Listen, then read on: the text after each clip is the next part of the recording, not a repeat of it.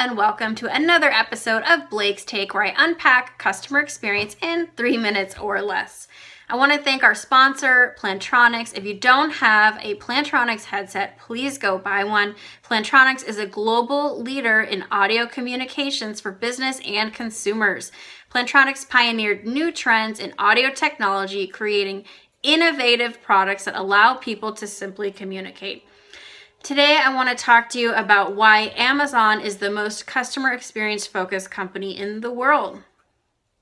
Everyone knows Amazon. In fact, more than 50% of shoppers prefer to do their online shopping with Amazon.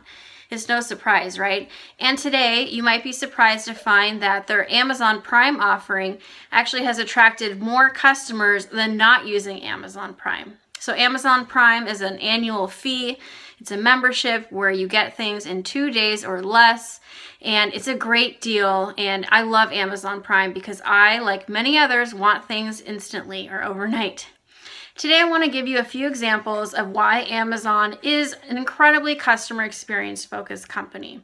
First of all, they have these 14 leadership principles at Amazon, which Jeff Bezos created back in the early 2000s to keep them sane, customer focused, and sensible about the decisions they made. So one of these principles is invent and simplify.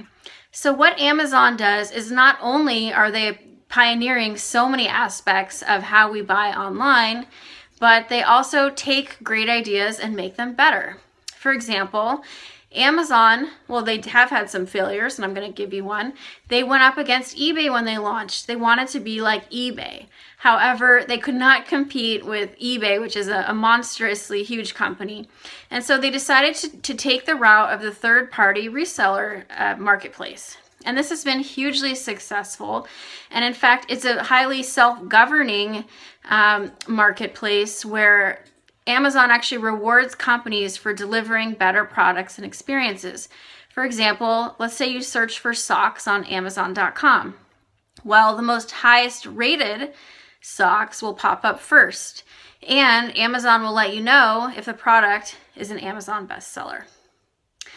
So it's also a self-policing marketplace where customers, as you know, can review products, and if a product is highly reviewed, I would much rather buy that than something that has no reviews or poor reviews.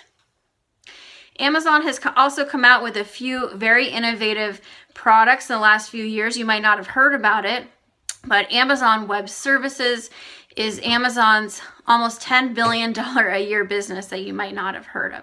And the wonderful thing about Amazon Web Services, which has cloud-based solutions and similar solutions to that, is that it's easy to scale up or scale down, and you can sign up on the website for Amazon Web Services without really dealing too much with people.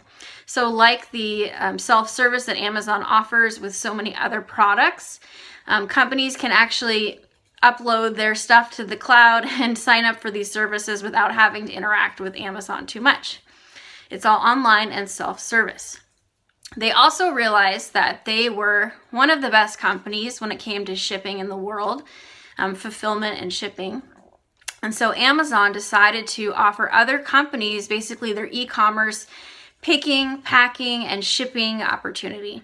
And companies like Target and others, Target and Toys R Us actually signed up first and were really successful doing the fulfillment by Amazon option, where Amazon will store all your products and make sure your customers get them, and also provide customer service. So this leadership principle of invent and simplify has helped them so many times, where they are destroying industries overnight because they're realizing what they're good at, and they keep growing by moving in these new blue oceans or market opportunities.